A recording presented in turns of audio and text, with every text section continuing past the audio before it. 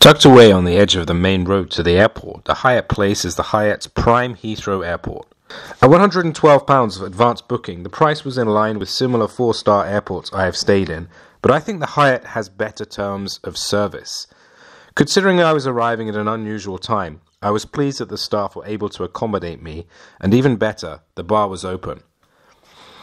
I ordered a large glass of Prosecco, and there is a very comfortable area near the lobby for seating. Once in the room, it was great to see that Hyatt had laid out some miniature shower gels and shampoo. Even better, the room had a bath. You get a much bigger room than in most of the London hotels, and a bath adds to the feeling of space. Once I had turned off the air conditioning, the room was very warm and temperature was just right. There was not much of a view from the window, so I left the curtains closed, but if you do look outside, you're probably likely to see a large car park or the main road rather than planes taking off. It was a standard double-sized king room with a very soft bed, and the duvet was thick enough for my liking.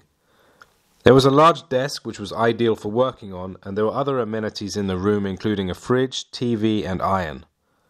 The restaurant and food. As I was leaving early in the morning for my flight, I didn't have time to try the hotel breakfast, but that being said, my room charge didn't include breakfast anyway.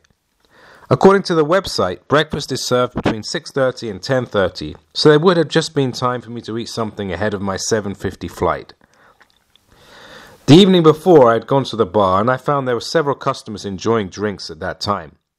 It's always really nice to see people enjoying themselves rather than going down to an empty bar with a bored barman standing there. The Hyatt place felt modern and comfortable. It's obviously no beauty in design terms, but it serves its purpose for a stayover.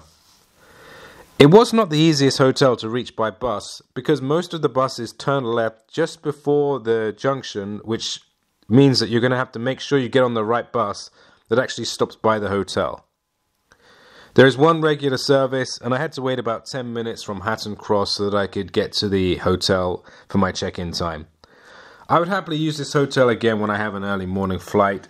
Okay, that's it guys. Tell me what you think of Hyatt, and if you stayed in other hotels you think are better, let me know. I'll see you next time guys with another hotel review. Thanks a lot.